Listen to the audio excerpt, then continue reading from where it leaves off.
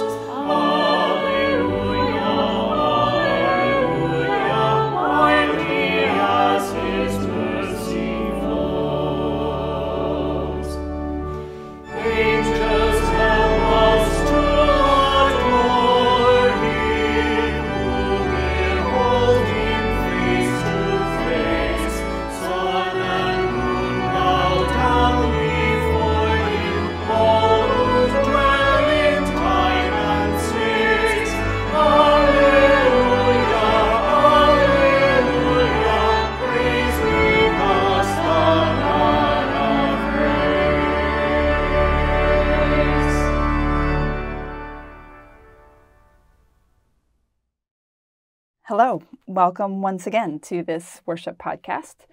In just a minute, I'm going to read for you a selection from Mark's Gospel.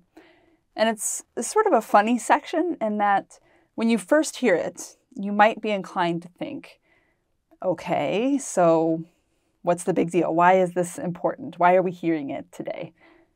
In some ways, this particular reading just sounds more like a description of day-to-day life for Jesus and the disciples. They're coming and going and talking amongst each other and making plans. There's no huge action or movement or some great event that we're watching unfold or trying to process and think about. We hear about how the group went here, and then they went there, and then just kept doing the work that they had been doing. But here's what I really want you to tune into as you listen. When do you hear the word compassion? Consider the circumstances, what's happening, or why might Scripture so clearly spell this out here? The reality is, compassion is one of those words we might use somewhat regularly, but we don't always stop to consider what it really means, how it connects to our own words or actions or faith, for that matter.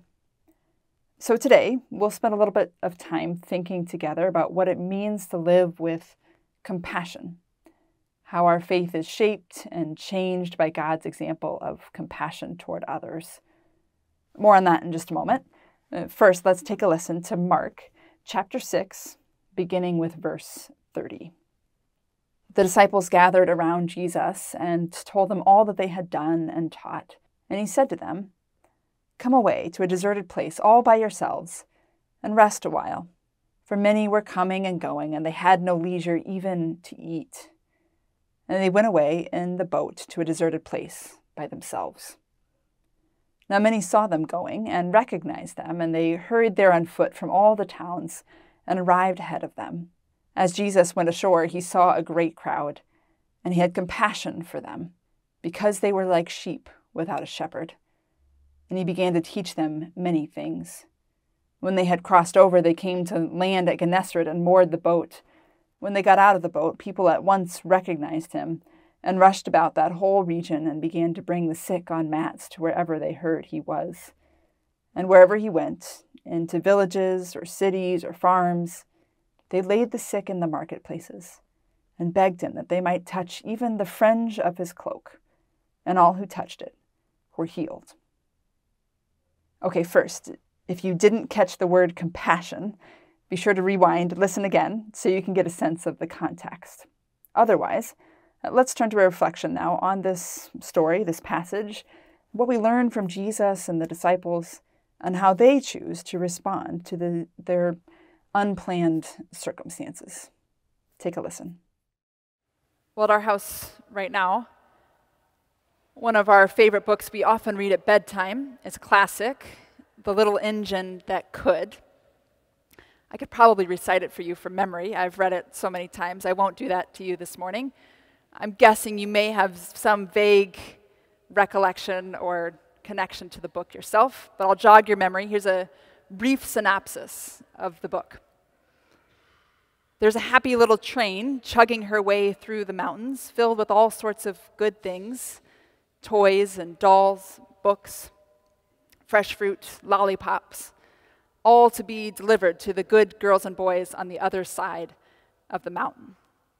When all of a sudden the train comes to a sudden stop and the poor engine is too tired to keep going, she is exhausted, can't move another inch. So the toys and dolls decide that they'll just flag down another train to help them, and one by one they see a shiny passenger train and a freight engine and later an old steam engine. They all pass by. They all say they can't help. Just as the toys are about to give up hope, this little blue engine comes along, and she thinks she's probably too small to help. She's never pulled a train over the mountain before, but she tugs and pulls and repeats that great line over and over again.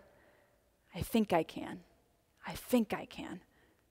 And sure enough, the little blue engine gets all the dolls and toys and food over to the other side of the mountain to reach the good little girls and boys. It's a great story. If you want to hear the whole thing with all the details, come over to our house at 7 o'clock tonight. You can hear us read the book yet again. Like many good kids' books, there's some lessons to be learned here, of course, about persistence, believing in yourself, the power of trying with those words, I think I can, I think I can. But as we were reading this book just a couple of days ago, it occurred to me that there's kind of another layer to this story that at least was lost on me in the first 100 readings or so of this book. And it's the lesson that this story tells us about the power of compassion. Here is this little engine that is exhausted.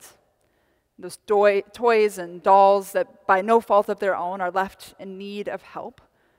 Every engine that passes by has their reason for why they can't stop. They're too busy or too tired or not interested or have other places they have to be.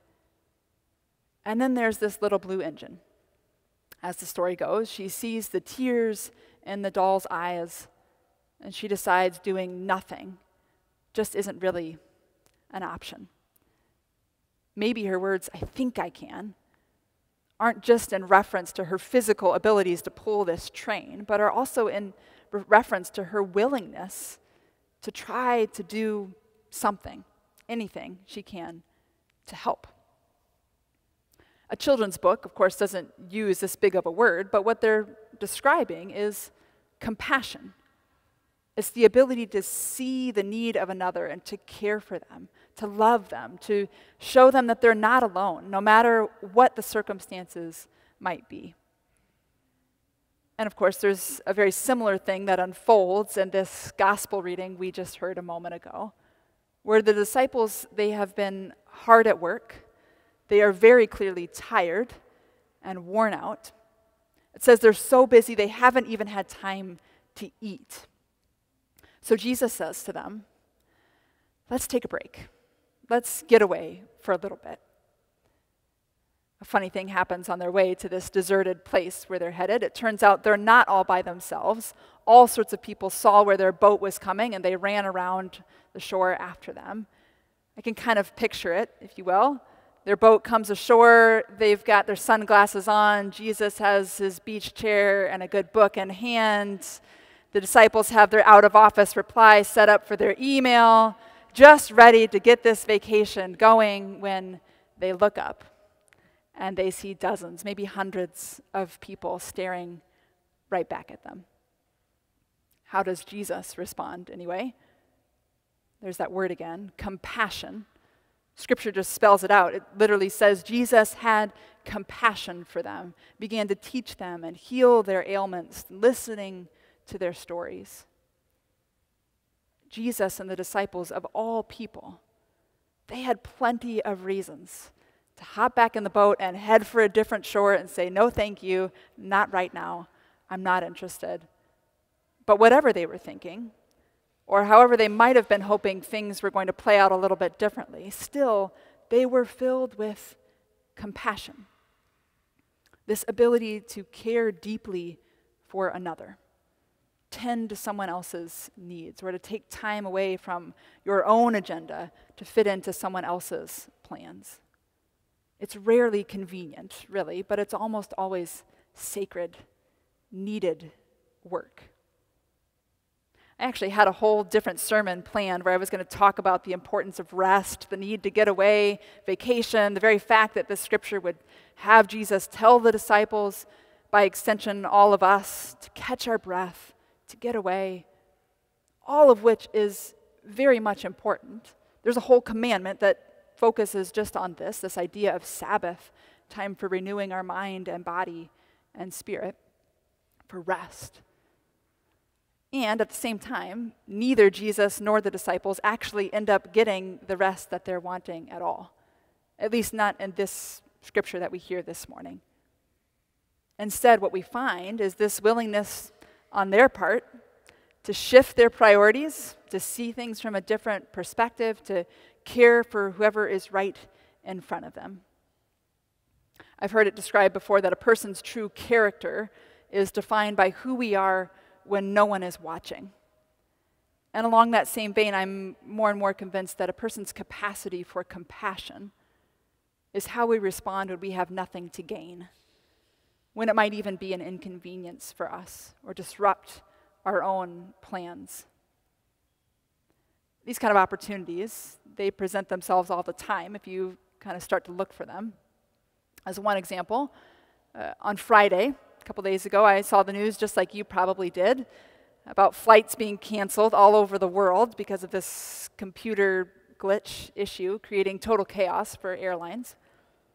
Also this weekend, as I mentioned in the announcements, we had some 16,000 kids and adults at this youth gathering in New Orleans, many of whom flew there and were scheduled to fly back on Friday or Saturday. I'm part of this Facebook group of pastors and youth directors, and over the last 48 hours or so, I've seen all sorts of people posting all sorts of attempts to try to help those who are stuck, saying things like, if anyone needs a ride north, we've got 10 spots on our bus. We can make it work. How can we help?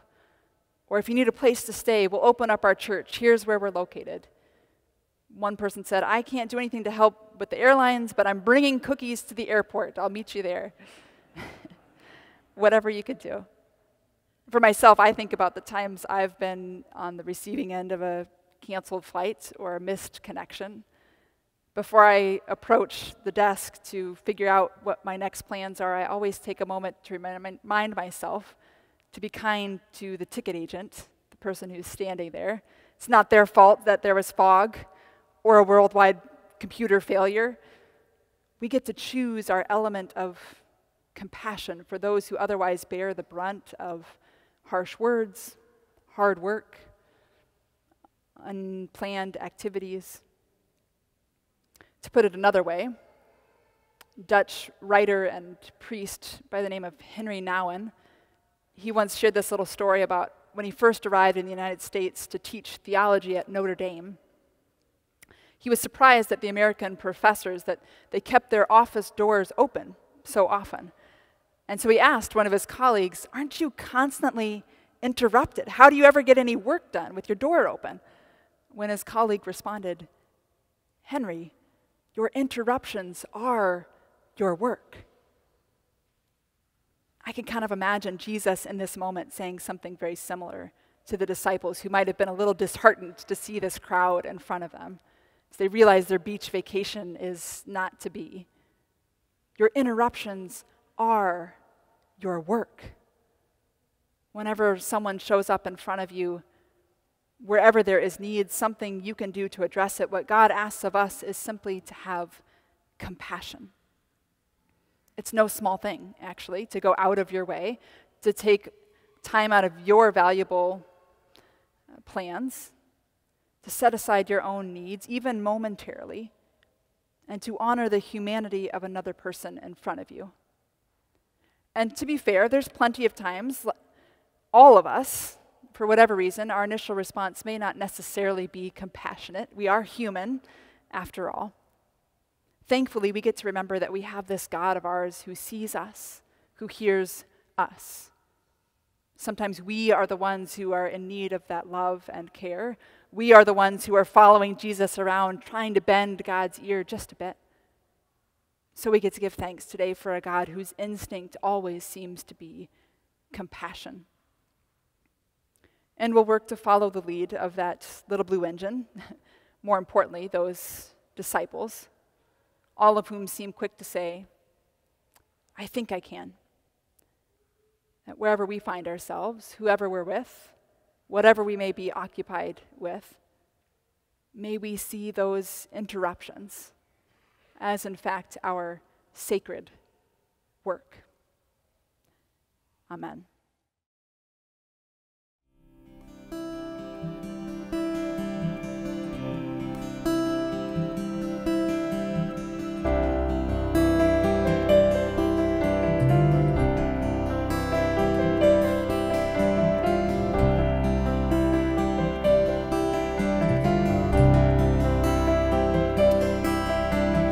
What does the Lord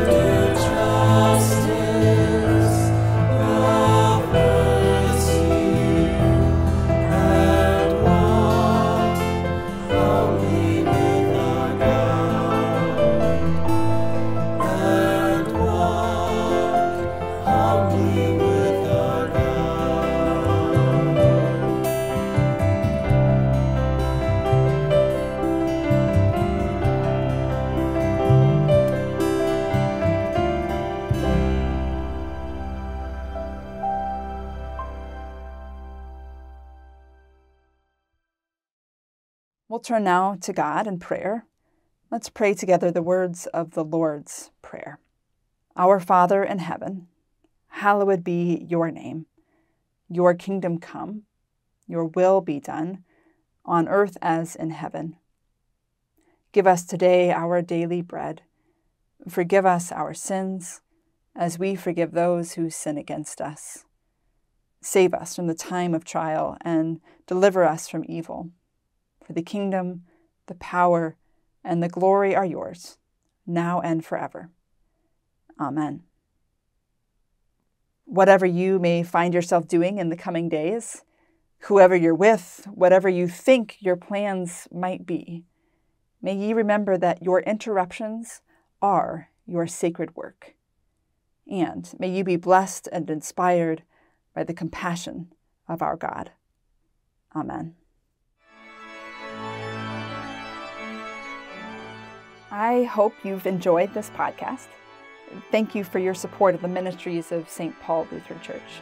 Our commitment to endeavors that lend hope to other people stretches across the country and around the world. We hope that, in a good way, you feel a great part of that reach. So tune in next Thursday for another edition of the St. Paul Podcast.